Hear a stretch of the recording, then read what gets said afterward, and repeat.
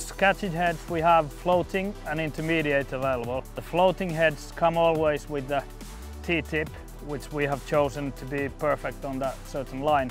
Intermediate is sold without tip, so that you can just add whatever tip you need and want to use.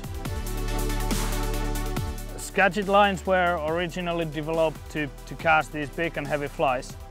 Pacific Northwest, USA for steelhead. So the flies are heavy, kind of bulky, air-resistant flies, so you need to have a short, heavy head to cast these and turn them over.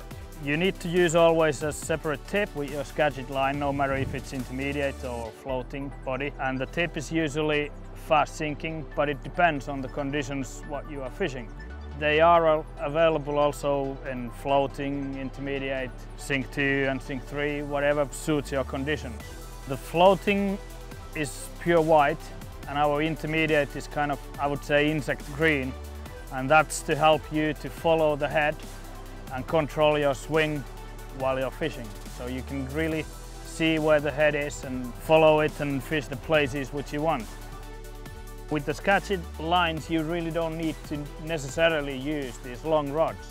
I mean, the lines are heavy and short, so you can easily use shorter rods and you still achieve the same casting distance, I mean fishing distance, very, very easily. But you can just use lighter tackle, which makes fishing much more fun, especially over a longer period of time. If you're fishing a week, you don't tire yourself out, you can just relax and fish.